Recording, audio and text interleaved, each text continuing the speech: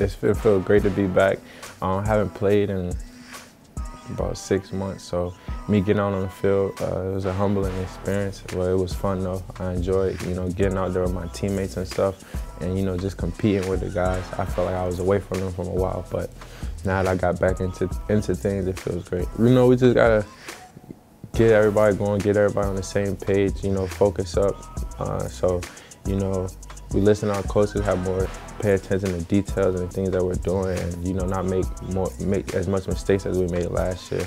You know, if everyone focus up and get on the right page, we'll be okay. The DB room was fun, you know, but we just all trying to learn and, you know, learn from our coaches, learn from Coach Saban. We got all the help in the world in there, and everyone can ask questions. You know, we got a couple older guys, but it's a lot of group of young guys as well. So, you know, we just trying to learn from each other, help the younger guys. Young guys help us, you know, continue to compete and just make each other better every day.